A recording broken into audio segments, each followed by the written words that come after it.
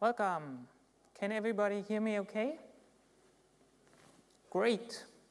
Fantastic.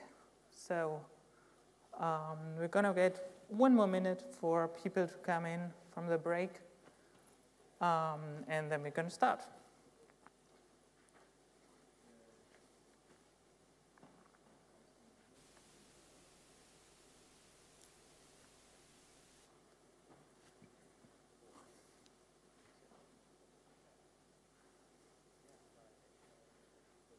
And off we go. I hope you all had a wonderful DrupalCon so far and really enjoyed it. Let me know. Yeah. Can't do that a little louder?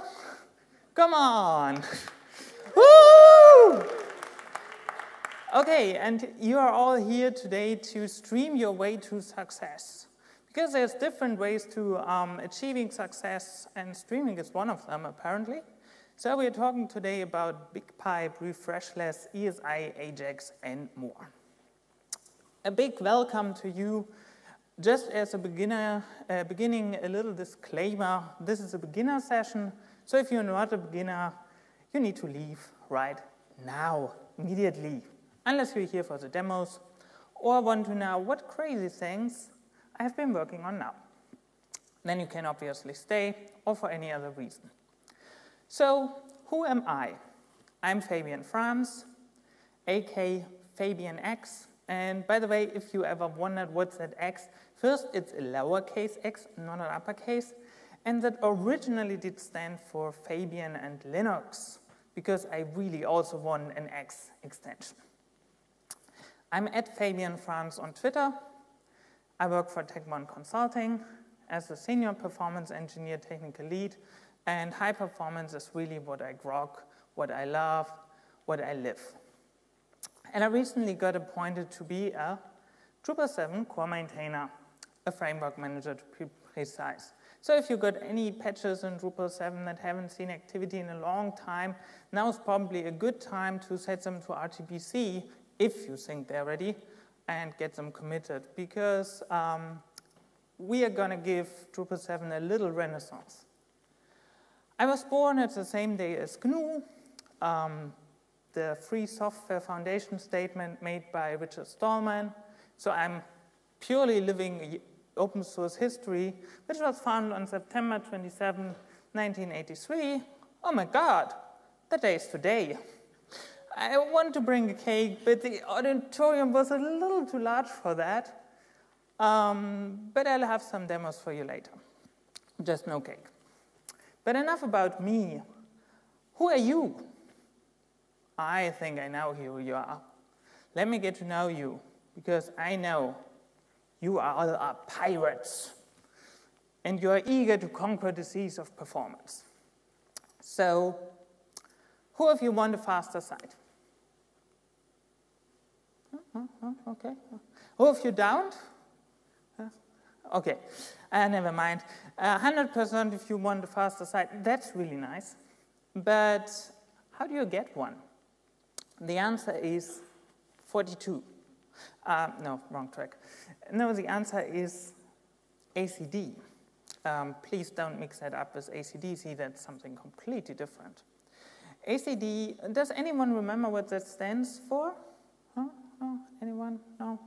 Maybe, there, maybe in the last line there. I'll tell you. It's avoid cache defer. And so you don't get lost today in my session here. You are here. We are dealing today purely with the defer part of it. We'll also get a little into caching, but there's other great sessions at this DrupalCon which will deal with the other parts. And just to reiterate that a little more, first of all, if you can avoid doing the work, do so. There's no need to keep your computer running hot if the work you are producing isn't even used. Second, if you can't avoid doing it, cache it. And the third part is, if you can't cache it and you can't avoid it, at least don't let your users suffer for it. For example, there's a possibility in Drupal 8 where you have a kernel events terminate event, and if your infrastructure is using PHP FPM, aka fast CGI. When we are using that, then you will actually be able to do work after the request has been finished, after it all has been sent to the user already. Similar to how BigPipe does things. Just you won't be able to communicate with the user anymore. That's the different part from the streaming. But so, for example, if you need to do complex operations and caches that you need to revalidate, you could explore the strategy of just giving the user outdated data, if that's possible from your business model, and then at the end of the request, when everything is finished, regenerate that cache, and so you're always getting fast responses. But why would you defer? You might know that little problem, and you probably all had that already. You have built this huge social network, and it really doesn't matter what it's called, and you have all this very complex content there in this social network. It works really great. It's tailored perfectly to users' needs. And there's just this one little problem you have, this very, very little problem. It's really not a big deal overall. Your site takes 3.5 seconds to load. That are 3,500 milliseconds.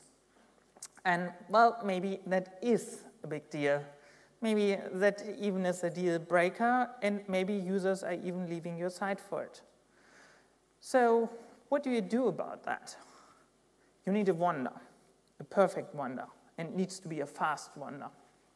So you transform yourself into Gandalf. Other magicians had not been available at the time of the making of this presentation, just as disclaimer, and smoke a pipe. Just so you know, smoking is not endorsed in any way. It's purely used for the comical purposes here. And well, that's not a pipe, that's a pipe leaf where you can make some wonderful things out of Hobbit land. And you smoke a big pipe. And you think, what if I cheat? What if I give the user the impression that the site is really loading fast, even though in reality it's not? And that is perceived performance. And this perceived performance is so much more important than actually what your server is doing. For this user, it just matters when he can start interacting with your site and when he can start seeing your site. Because he might be on Google, might have found some content, now he clicks and has to wait and close the window. But if the user is seeing anything, even just sometimes like a loading or any feedback, then the user knows, wow, that site is alive, I'll get to my content in a moment. So they'll be less likely to leave.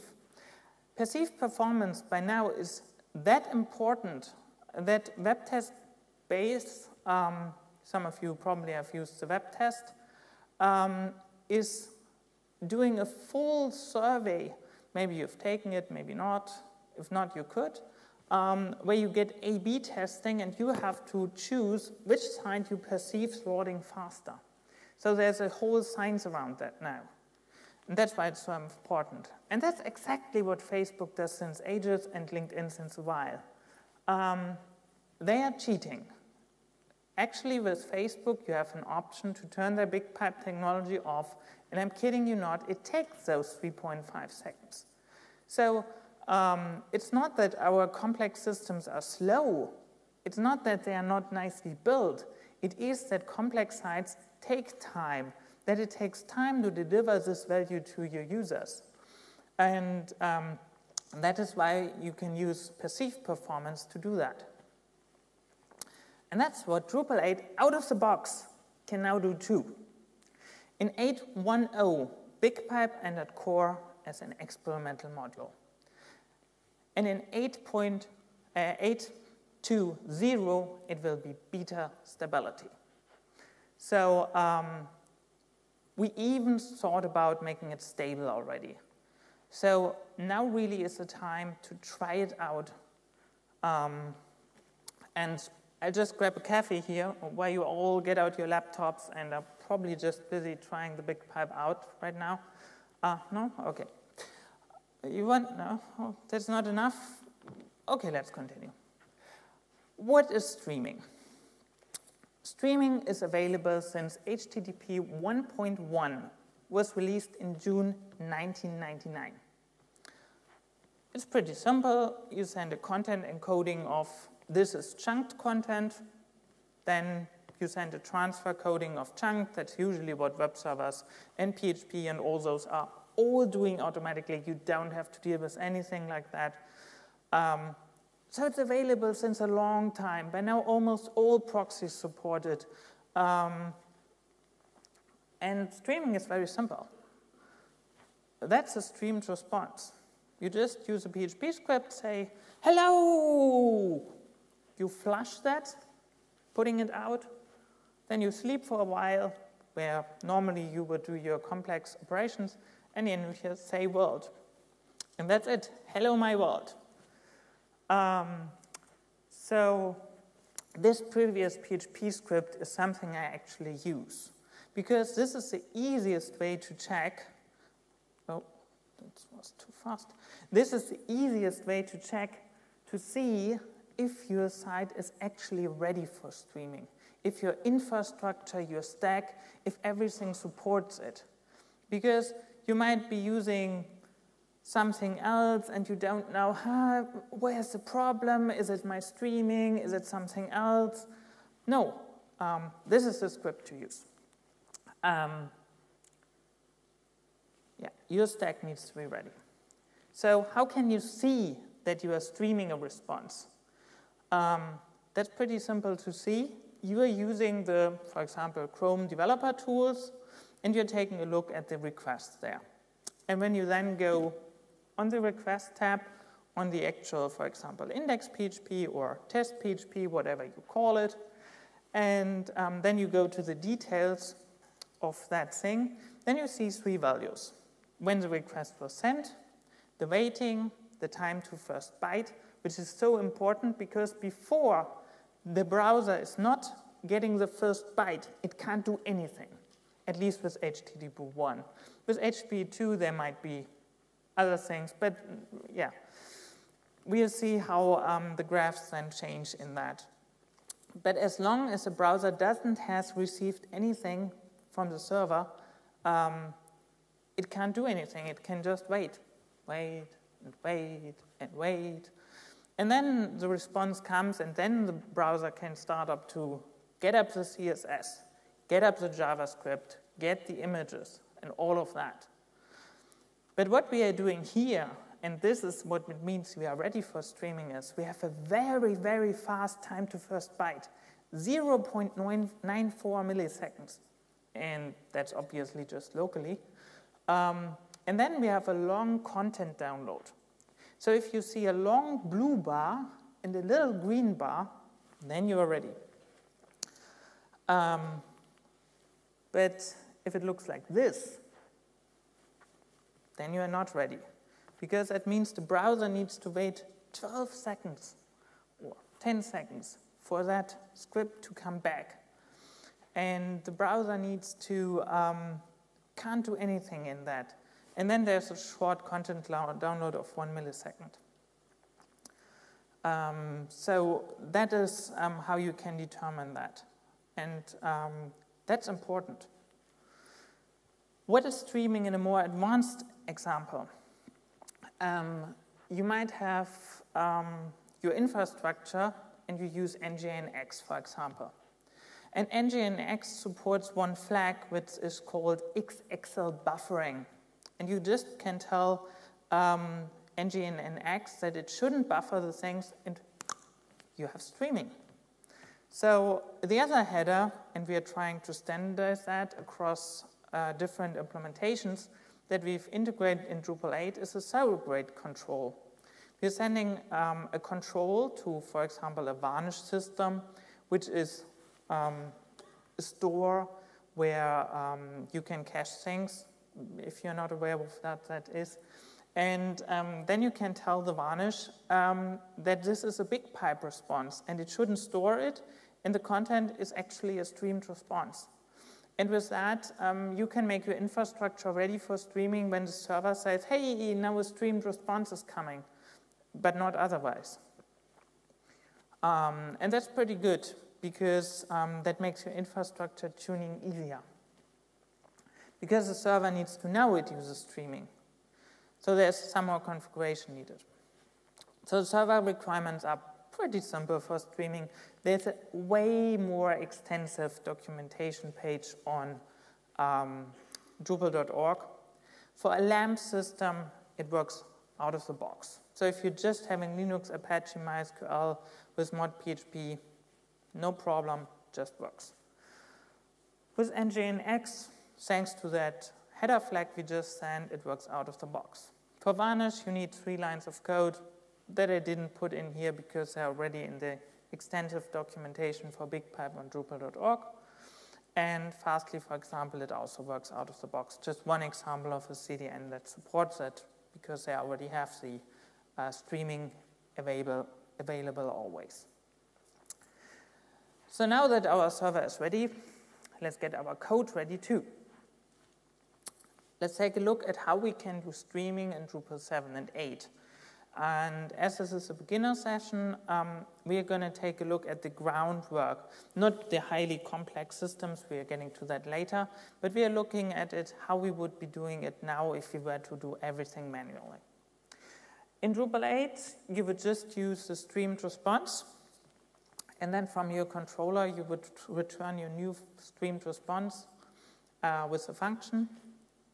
And you might know that PHP script inside of the anonymous function there, that is just our PHP script that we've used for testing before. So there's a streamed response. It's not very powerful, but it works for simple cases. In Drupal 7, it's a little bit more complicated because in your hook menu where you define a route for your streamed response, like my BigPipe stream or whatever you want to call it, you have to set a delivery callback.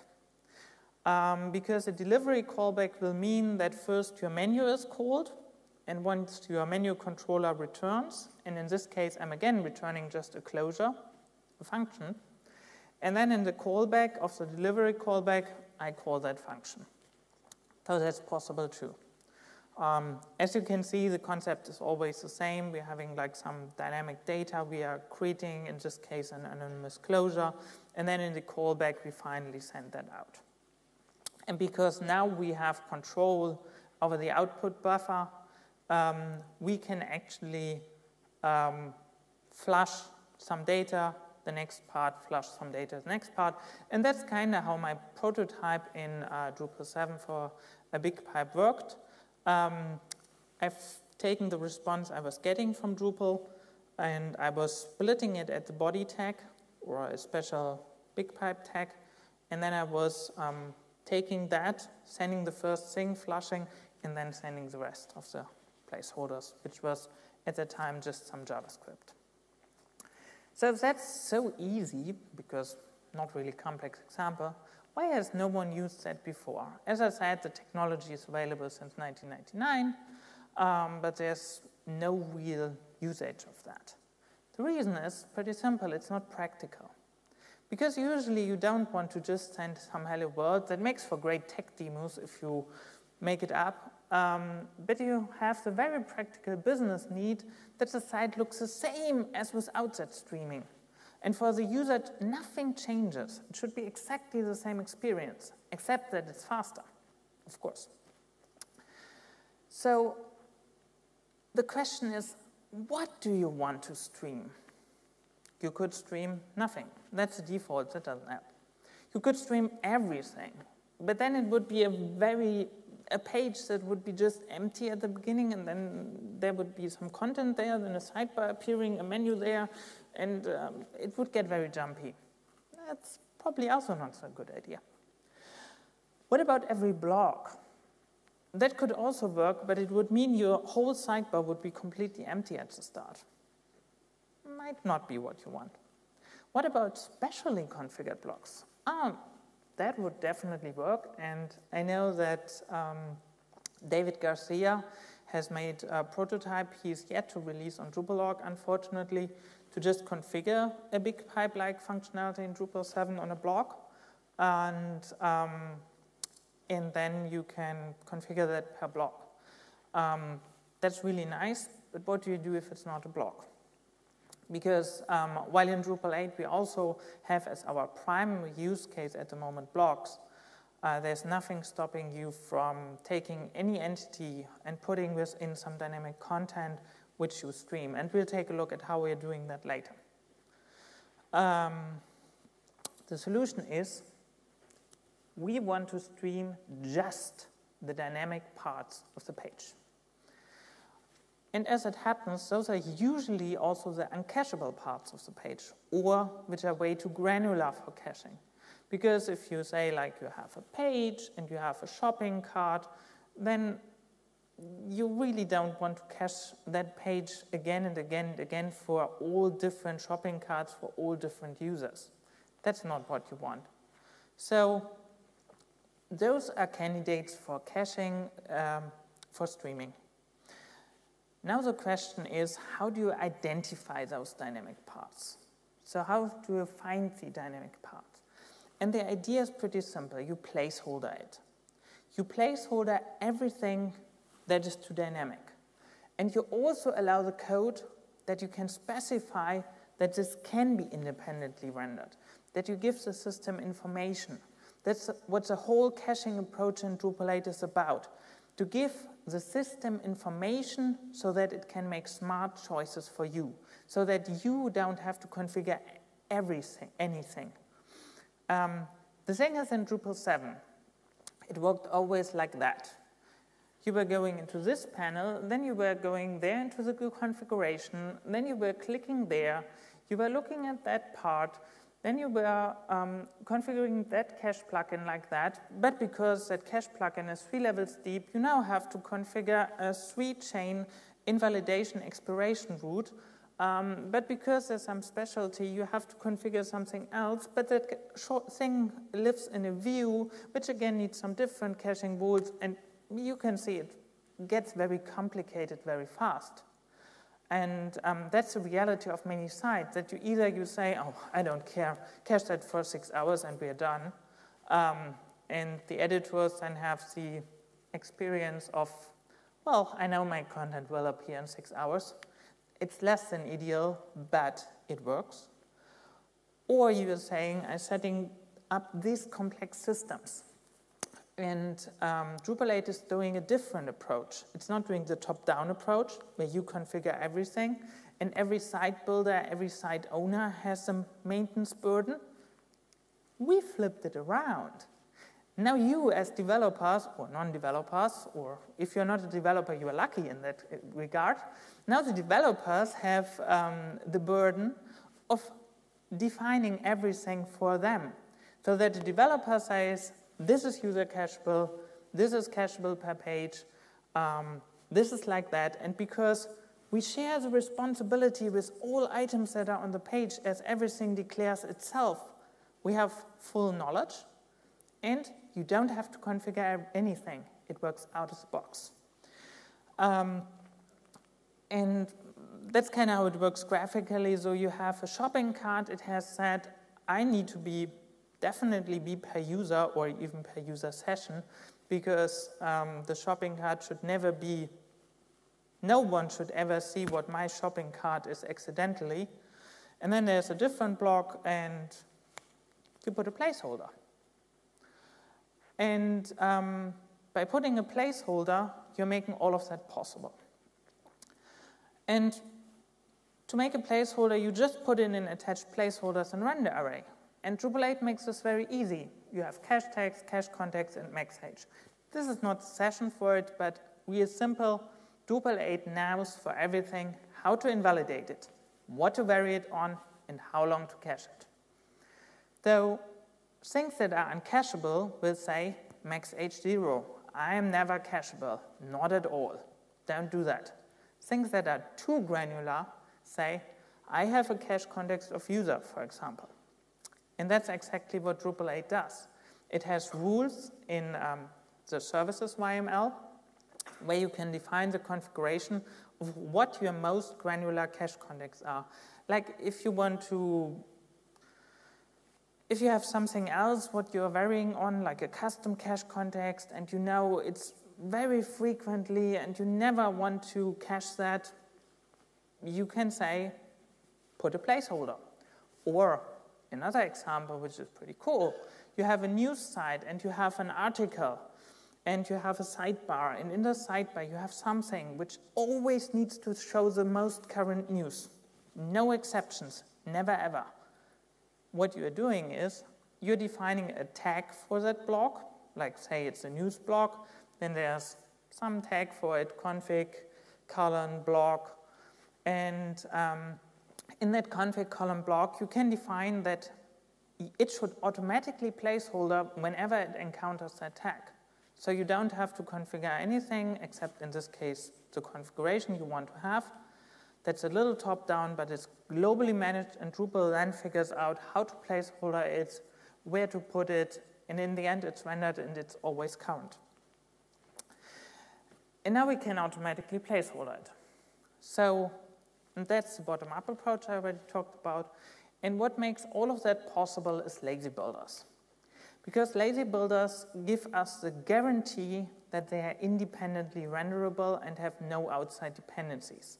They also give us a guarantee of not being difficult to store.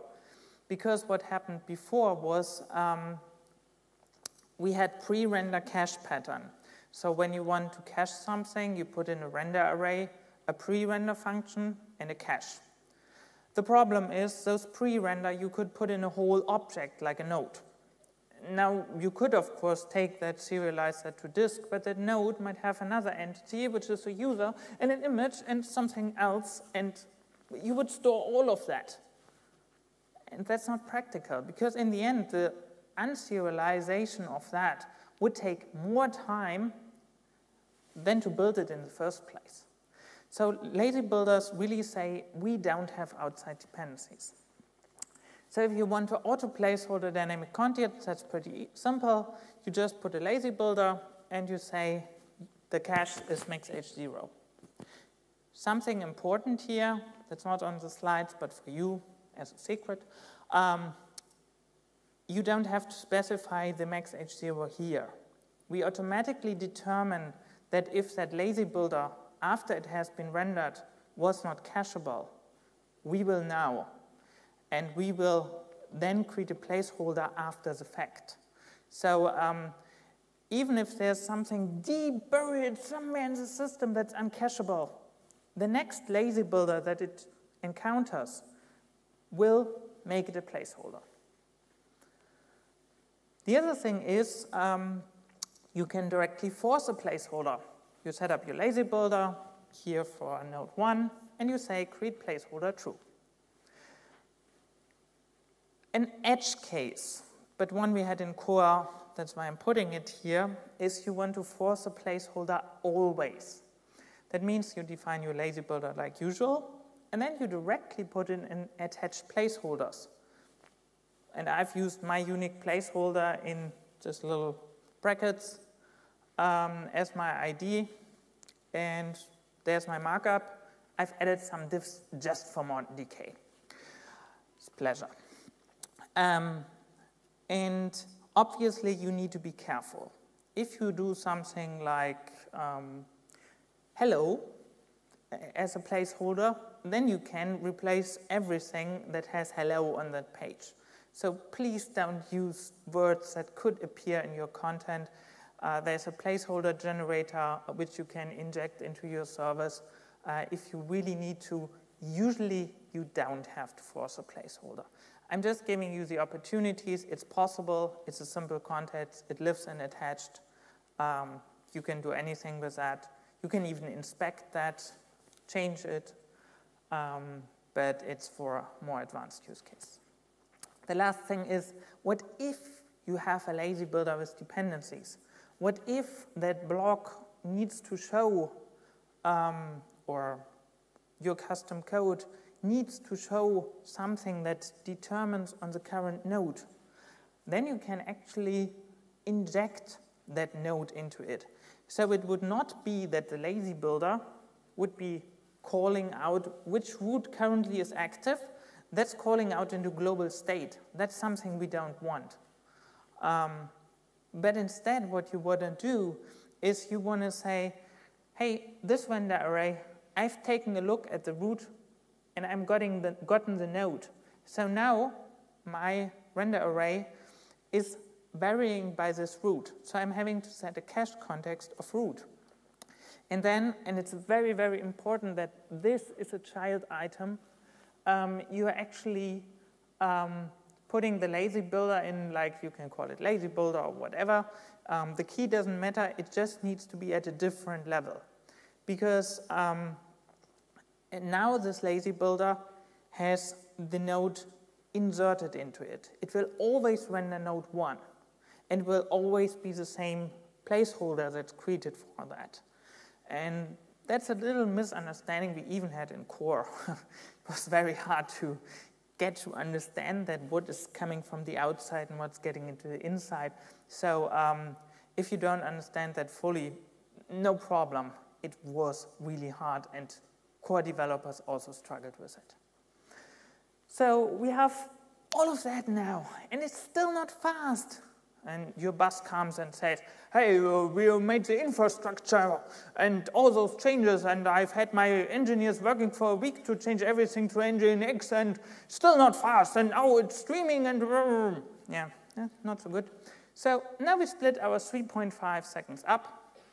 We have 2 seconds for our content load and 1.5 seconds for the stream placeholders. So our perceived performance, our UX, is now down to at least 2 seconds.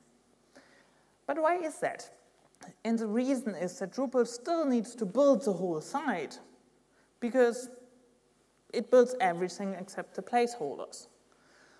Because the reason is we are not caching anything yet, but the remainder is actually perfectly cacheable, because we've now taken all the dynamics, all the placeholders, everything that is there, everything that has made our page uncacheable. It's all no longer there. There's just placeholders.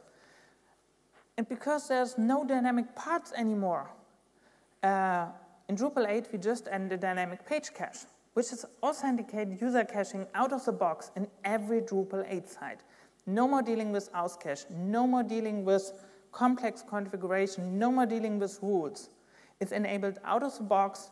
So on this page, maybe we inherited it from the Drupal 8 beta phase, but it was not yet enabled. We enabled it, and like magic, down to 35 milliseconds. And then 1.5 seconds of streaming. So let's take a look at a BigPipe demo.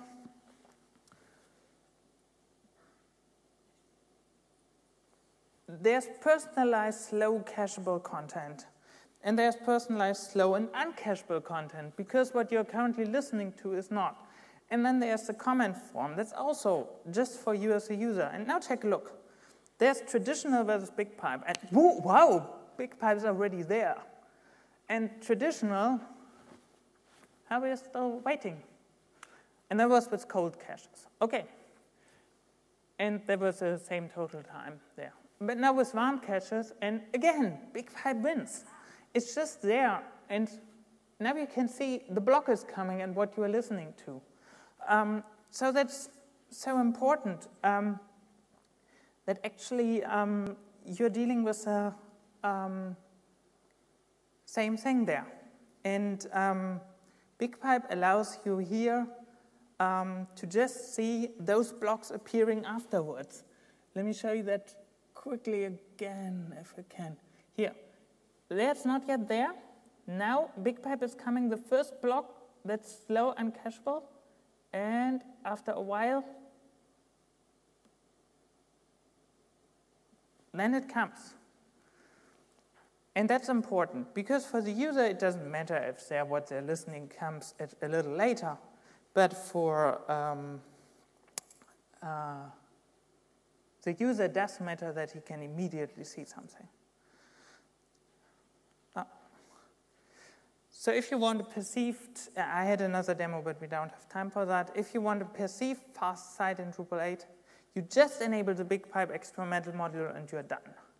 Maybe you need to declare your custom dynamic parts, but that's it. So let's say, practical example, you're having an entity, and entities are not lazy builderable at the moment. I made an experimental core patch, it worked, but it's not in core. So within your entity, you're having like, let's say the current time, and you really want to show that current time, or what the user is listening to. So all you do is within your entity building, within your callback of the entity view, when you're returning your render array, you don't call the function directly, but you put it in a lazy builder. And you put the node in as spoken, the entity you are viewing. And then, like magic, Drupal 8 will see, oh, there's a lazy builder. I can placeholder that. It will placeholder it, and automatically you will have a placeholder, and your entity and your whole page will be cached without that. But then, at the end of the page request, it will put it in. And that's how it works. And then you enable BigPipe, and then your page will load completely, and then there will be a little free space. Maybe you need to style it a little, but you can do that because it's your custom code, and it will appear. And I heard a story from Dries. There was once upon a time a site that had performance problems, and they enabled BigPipe, and the problems have just gone away. So it works.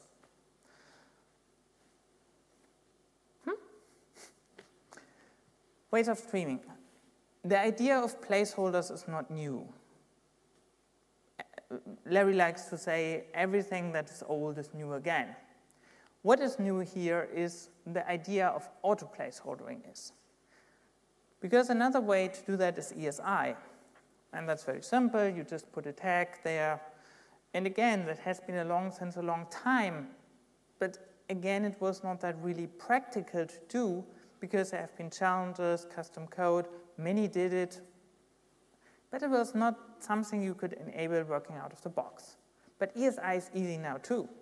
Thanks to lazy builders and placeholders, you just define a new ESI placeholder strategy, hash the placeholders in the database, define a root ESI fragment hash, and you're done.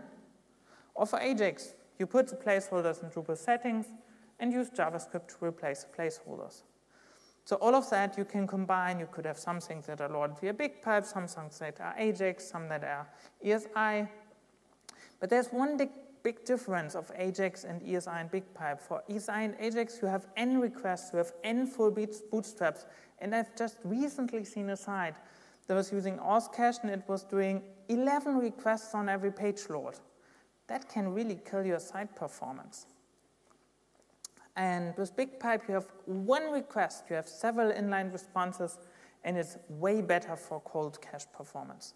So be creative and combine, write your own render strategies, write your own placeholder strategies, or let your developers write them. Future outlook, there's ESI BigPipe. Response from the edge CDN, and then stream the rest later.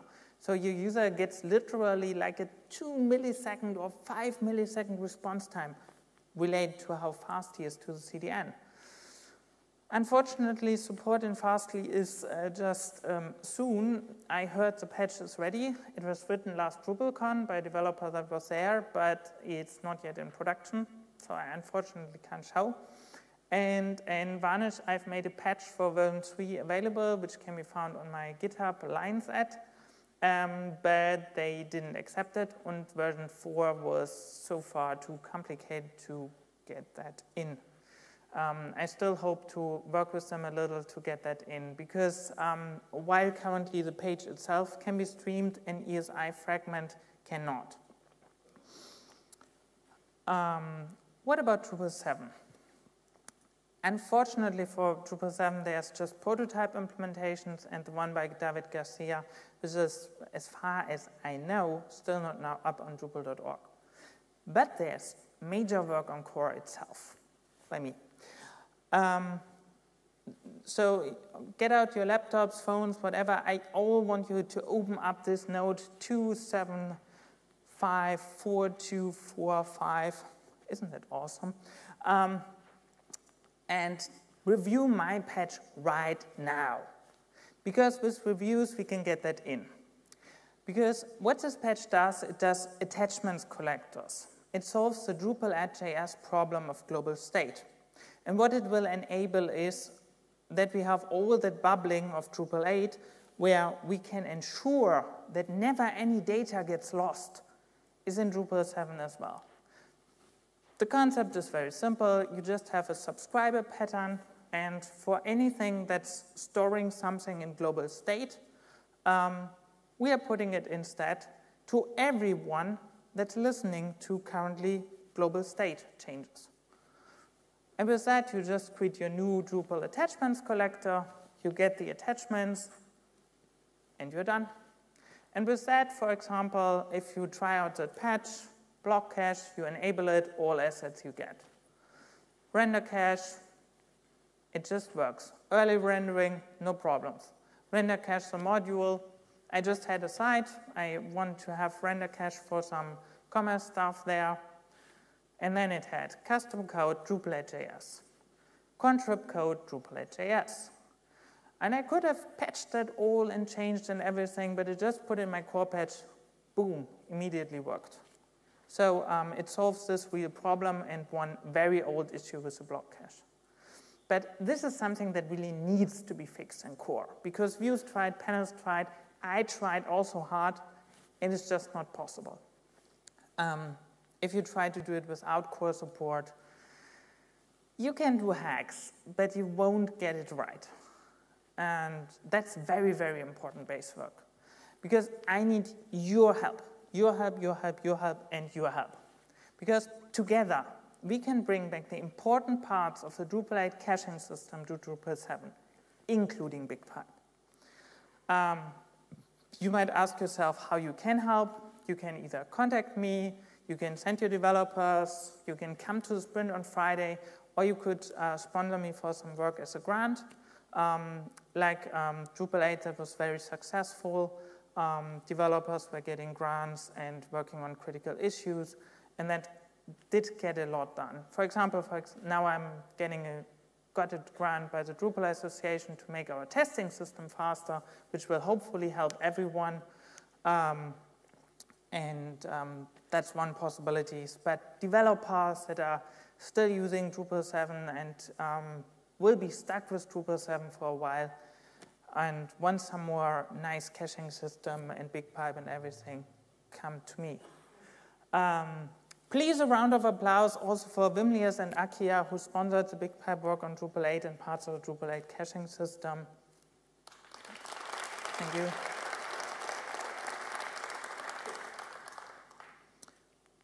And the session says RefreshLess, so we are doing that.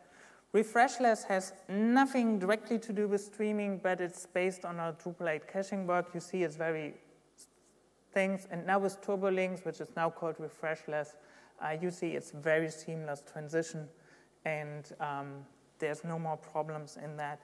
So you can have an app-like experience with the experimental RefreshLess module, and you will have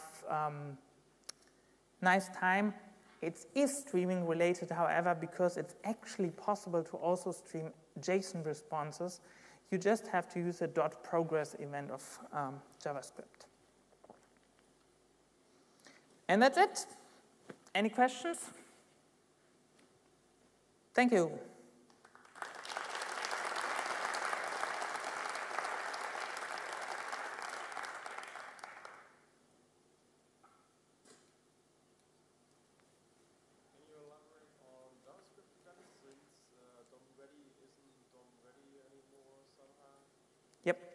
The question was if I could elaborate on JavaScript events since DOM ready isn't DOM ready anymore.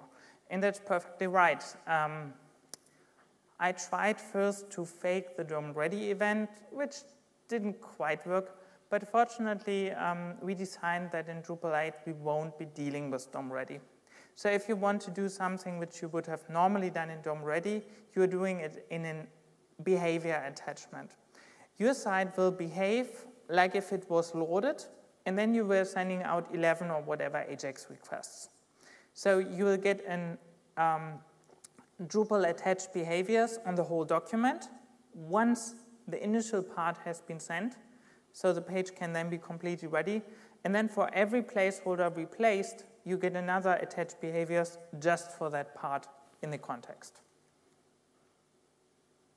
Does that answer the question? Cool. Yep. Can you show again the link to the issue in the back of the Sure.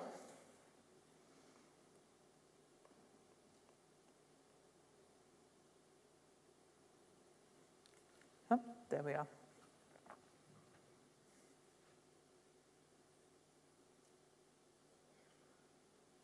Further questions?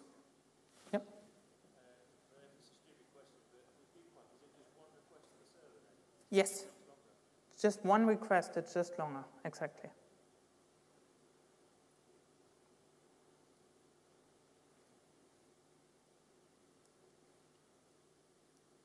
More question? Ah, there. Hello. Has there been any work at all on trying to reduce the bootstrap that you have to go through BigPipe? Yes. There has been a lot of work to reduce the bootstrap, but especially in Drupal 8, there's a lot of class loading going on, and you can't really cache that in a way. There's routing going on, container loading, it all takes time. So we already try to send back as soon as possible the response. And I'm actually working on a faster page cache, which would live in a pre-kernel middleware, which is with a bootstrap container possible. So at least for page cache, you could have fast responses. And probably also for some of the easier lazy builders. But overall, it's very, very difficult to reduce the bootstrap and make it faster, just from the object-oriented overhead. Yeah, because even though you're saying that's 1.5 seconds, that's actually not 1.5 seconds. That is still a full bootstrap. No, the full bootstrap in my example had been 35 milliseconds. That's around what our bootstrap takes, 70 milliseconds to 35 milliseconds. Depending on if you're not yet using PHP 7, please look into it both for Drupal 7 and 8.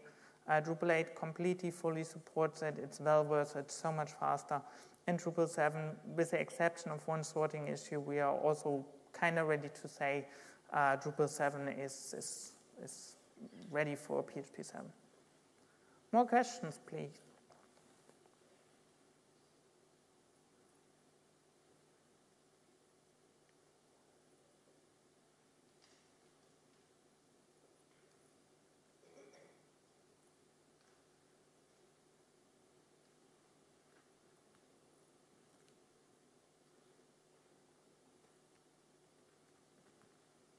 Seems there's no more questions, so I'm doing one more thing. If you want to try out the caching, it didn't fit in really in the session anymore, unfortunately, even though I had planned it. Please check out RenderWiz. RenderWiz is a project with which you can use a JavaScript console to actually see what varies on what. Let me see, maybe I can get a browser up.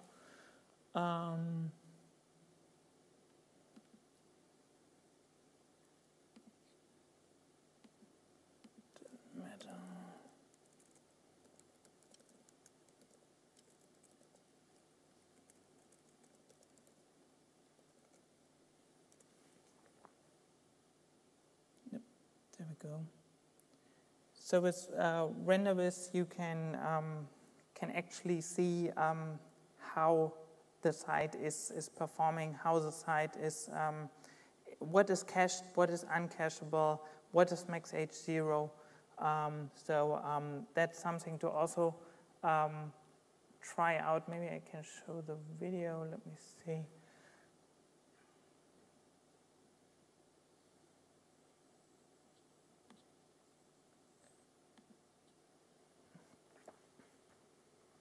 It's a little, that's better. So with RenderWiz, what you can see is you see in the JavaScript console at the bottom, you see all your cache tags, all your cache contacts that are on the site. Once you look at it, you can put into the JavaScript console a command render this, and you can say, I want to see everything that's max age 0. And then it will visually show you what is uncacheable on that side. You can also focus in on the matched elements, so you can see that and see the grandparent for that. You can visualize the cache context, what your site is varying on. And I recently used that myself because I was on a site and I couldn't figure out why something was not there. So I took a look which cache contexts are there, and then I could find out where that was actually happening that was not like that. So that's a great tool where you can really see how your site is working. And it's not that user-friendly right now, but if you can improve it a little more, I think it could get to be an indispensable tool for debugging cacheability in Drupal 8. I have a question. Yep. Does RenderViz work with the latest Drupal right now? Yes, we just applied the critical patch, and Vim just, on my request, released 0 Alpha 1.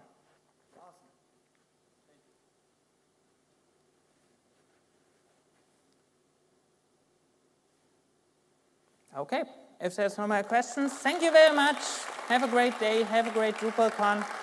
And if you want to see more of me and like high performance, tomorrow at 2:15 in Druid Room, there will be 4 times high performance step by step. One of my all-time favorite sessions, and should be fun. That was a backup replacement for another session. But the topic is very similar, so thank you.